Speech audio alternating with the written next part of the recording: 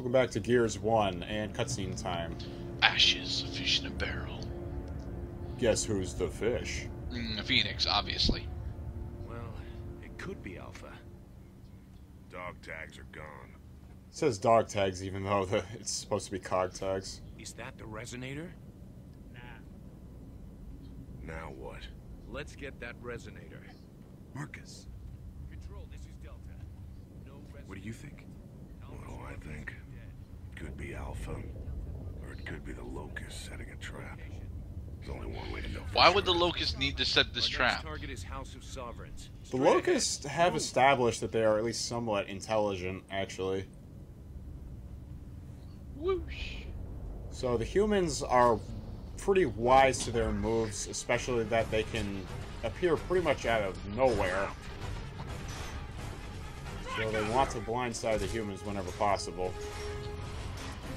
Especially in situations like that with the Troika.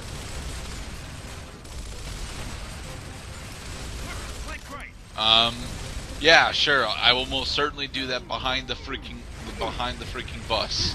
Oh look, I have died. Seriously, died. You are dieting.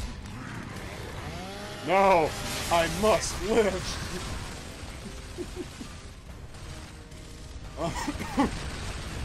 Troikas are pretty powerful. You can only stand in their line of sight for like 2 seconds before they just mulch you to bits. And their bullet sponges do. Mind you, it's pretty obvious that the enemies are going to be bullet sponges when you have 500 rounds for your machine gun. Those 500 rounds will go pretty quickly in this game. Ooh, oh, look, turret section. I can actually turn it around. Get fitted.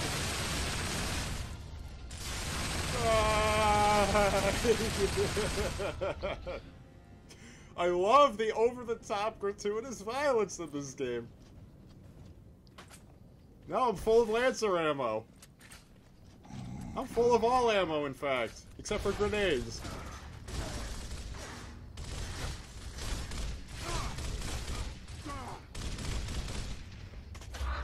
Try to active reload whenever possible, because active reloads give you more powerful bullets for a brief period.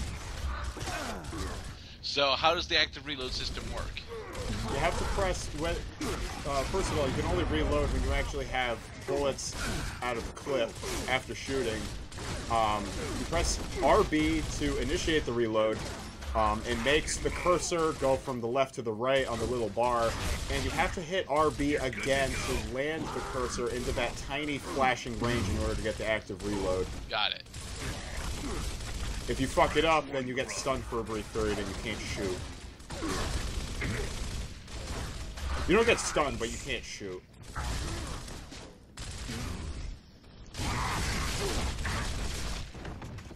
Let's do this. We're doing this already, Marcus. We're doing it live. There was no guitar chord to indicate that enemies have all died. So I love that they used the guitar chord to indicate that. There's another checkpoint. Yay! More ammo. Dust to dust. We should honor our fallen comrades. Should we, Marcus? Because I distinctly remember you failed to get a cock tag in the first episode.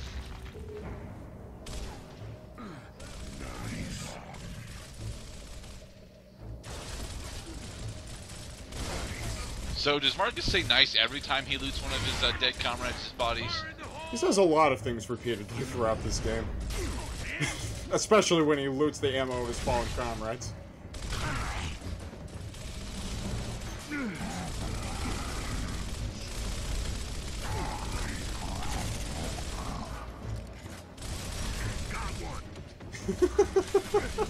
No, that's nice, Marcus, but will you please help your comrades on the other side of the pillar? There seems to be more locusts coming that way. They don't need my help. They can't kill them. Not unless they have chainsaws. Actually, wait, no, that's not true. You can get a game over if the locusts go up to your fallen comrades and curb stomp them.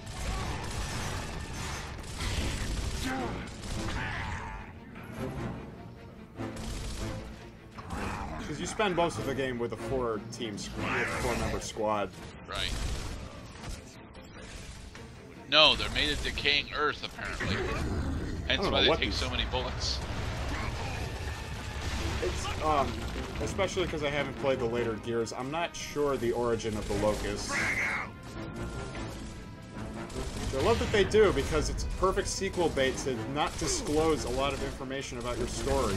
It's true, but at the same time, you know, it makes the Locusts pretty much just generic humanoids, at least for this title. But you need things to shoot. Yeah, but can we at least have different varieties of things to shoot? Well, as far as we've seen, we've only seen like 2 different varieties of Locusts so far. Actually, we've only seen 1 variety of Locusts so far. Really? The Troika doesn't count? The Troika is the name of the gun emplacement. It's not the name of the Locust that operates it. Although the Locust that operates it might as well be called the Troika Gunner, but we will see new varieties of enemies shortly. Just not right now. Because you see, a few of the Locusts look subtly different, like they have either somewhat more bulging muscles, or perhaps even slightly more slender builds. But they all look pretty much and act almost exactly the same. Thanks, man. I mean, some of them wear helmets, and helmets actually do stop bullets. Blind fire! I think we're good. Nice. Let's grab some ammo. Now, do you remember where all the ammo caches were? Follow me. No! What the hell, man? Those holes could pop up anywhere. That wasn't the question. I think we figured out some kind of goddamn defense by now. Yeah. Command's tried everything, but nothing works. If the Locusts want to come up, they come up. I used to have nightmares about those things when I was a kid. Shit. I still do. So, the Locusts have been a major threat for at least the past 15 years. Yes. Alright. Yeah. That's more than enough time in war in order to actually get a Locust and research them enough to actually incorporate a successful defensive strategy, especially for humans who are well known for their adaptability in wartime. Gentlemen, this is our most accurate autopsy report of the Locust. We have confirmed that, in fact, yes, if you pluck off their heads, they will die immediately. That is the extent of our knowledge.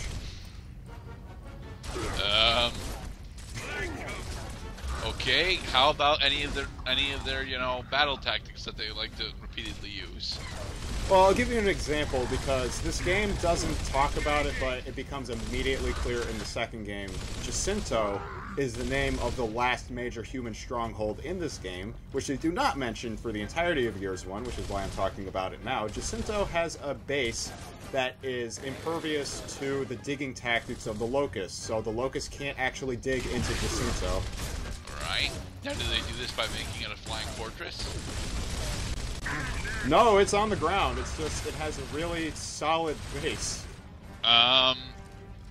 That really shouldn't stop them. We've seen the Spider Demon already. The Spider Demon should be able to break through that. No, Gerda, you don't understand. It's really solid. I promise. I love doing that. Yeah, but then you're blinded for half a second, so if anyone else is shooting at you, you're screwed. Yeah, the chainsaw is... Stop destroying the priceless couches! I must buy things! The chainsaw is most useful to take out enemies that jump over cover, because when enemies jump over cover, especially when they jump directly into your path, they're unable to defend themselves until they complete the jump animation. My god, Marcus is so evil that when he walks up to couches, they die. He destroys all furniture. Fuck you, Darkseid. I'm Marcus Phoenix. Oh, look, it's a checkpoint. Good thing they put a checkpoint here, because I fucking hate this section. Yeah, none of your weapons actually have that good of range, have that good of accuracy at long range, because they're all semi-automatic / full auto burst. Oh, look, I can zoom in a little bit with the pistol. Yeah, but honestly, you're not in a good spot to actually snipe down the one guy. You're never in a good spot in this freaking place, because the only times you have a chance to fight the Troika is when you're vulnerable to the Troika. Right. and you can't. Can you lob a grenade up onto the balcony? I could if I had enough time to throw it, because Marcus unfortunately has to complete the fucking throwing animation in order to throw grenades. And you have no grenades left. All my squad mates are down. Of course, all your squad mates are down. But the Troika didn't kill them. It wounded them.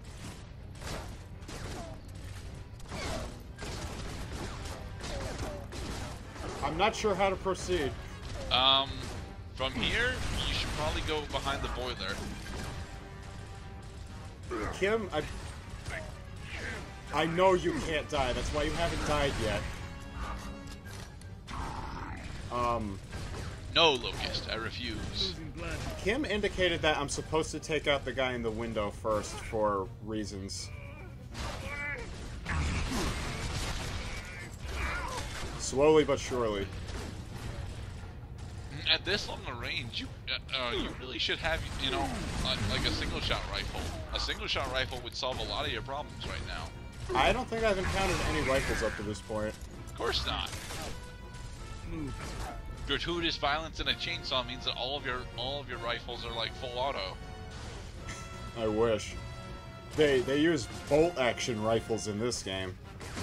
They want to drive home the point that this universe is some kind of fusion of new and old. Especially intense orchestral music. Kick. I'm gonna get you, get in my chainsaw. Where did you go? Alright, you got down the Troika support. Now I might actually be able to revive my fucking squad mates. Finally. Nades. Because actually trying to revive your squad mates is not recommended. It creates a hazard because they fucking got down in range of the Troika.